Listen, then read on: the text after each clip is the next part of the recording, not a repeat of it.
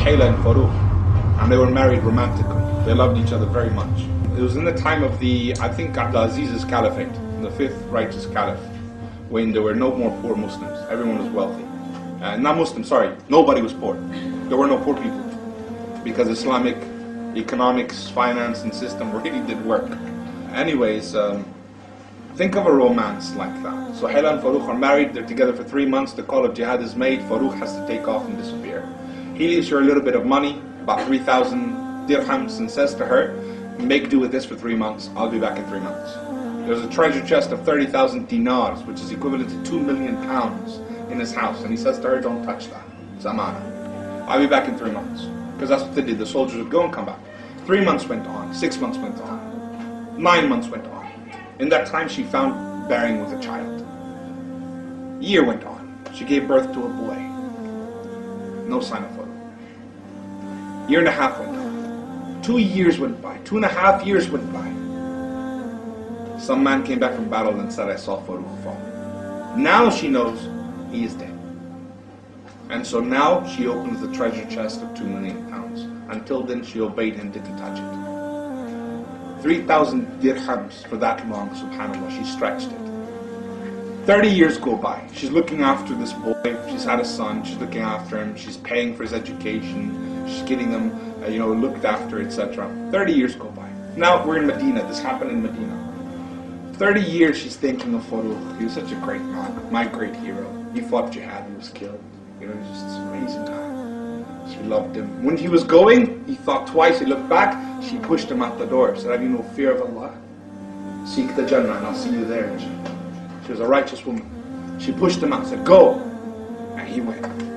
Anyways, 30 years go by. Here's Medina. Let's leave the country, Google Earth, go all the way over to China, okay?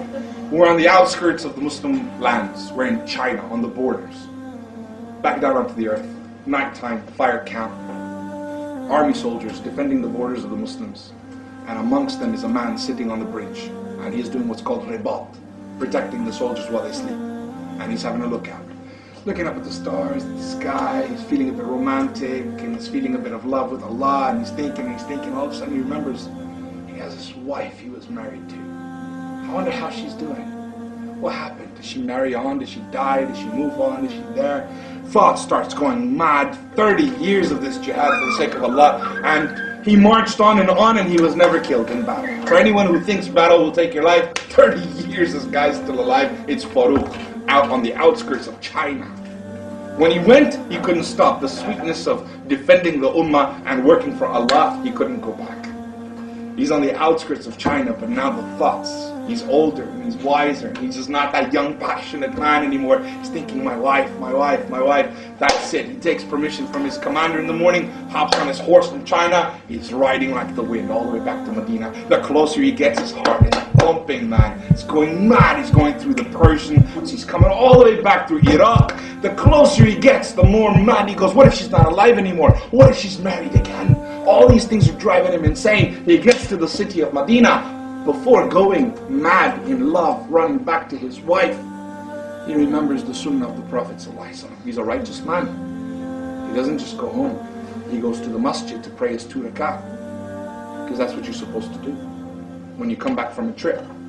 He went to the Masjid Nabi, prayed 2 rak'ah, saw it was time for Asr, thought what's the point going home, I'll wait, pray Asr, then go home. While he's waiting, he notices the scholars of Medina. Keep in mind, this is the time of Abdul Aziz, subhanAllah, the ulama, the knowledge, Allahu Akbar, the tafsir, the stories. And they're sitting in different patches, and people in white gathered around them. The scholars looking beautiful, mashallah. One of them shined out of all of them, Sheikh Abdul Rahman. He was one of the best knowledgeable people you can imagine.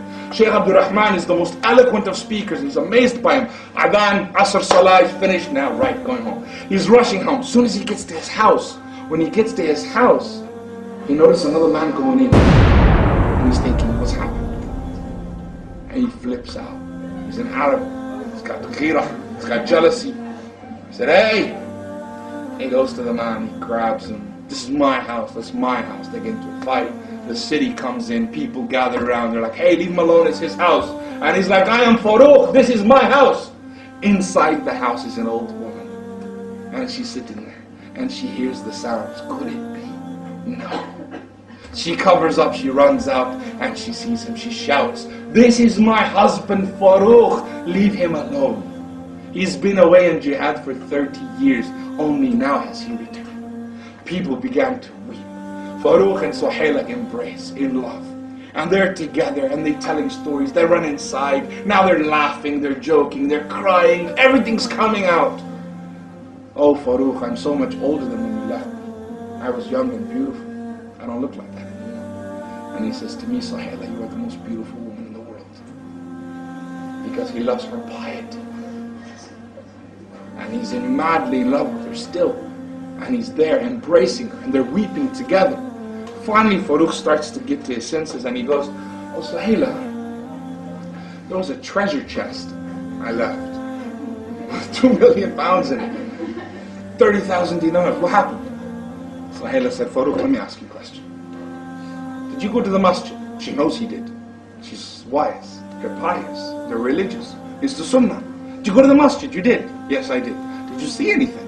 "Amazing scholars. This time has changed. The knowledge of the deen, the way it's being spread. Did you see anyone in particular? One really stood out. What would you give to be that man?" "I would give anything to be that knowledgeable."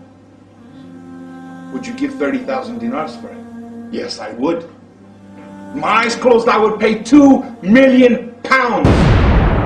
What if that was your son?" And he said, "Even more." And he said, "That's your son, Abdurrahman." His son was the best scholar of Medina because it was halal money and she spent it all instead of shopping online. She was raising her son in the best Islamic education. 2 million pounds she spent in that time. That much money on his education. And today, what do we spend on Islam? Farooq and Suhaila, she said, "That's your son." Farooq goes mad. He comes out the house screaming, "Oh, Sheikh Abdurrahman is my son. I am Farooq." And he's just dancing, he's excited. Abdurrahman comes, they call him, they say, "What?" He says, "I am his son. Where is he?" And the man says, "I'm Sheikh Abdurrahman." And when he sees him, he realizes the man he was fighting with in the beginning. He was going to his house. That was his son. And he hugs him and he embraces. And the city comes and sees this father jumping up for joy. My son is no ordinary boy. He is Sheikh Abdurrahman. And everyone starts to weep. Everyone is emotional with him. And one of the people that wept, that came to stop the arguing in the first place, was the great Imam Malik from the Maliki Madhab. What was he doing there? What was he doing there in that crowd? Imam Malik was the student of Sheikh Abdurrahman ibn Farooq.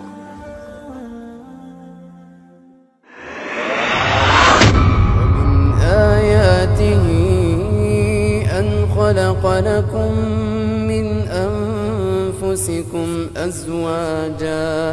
أزواجا لتسكنوا إليها وجعل بينكم مودة ورحمة إن في ذلك لآيات لقوم يتفكرون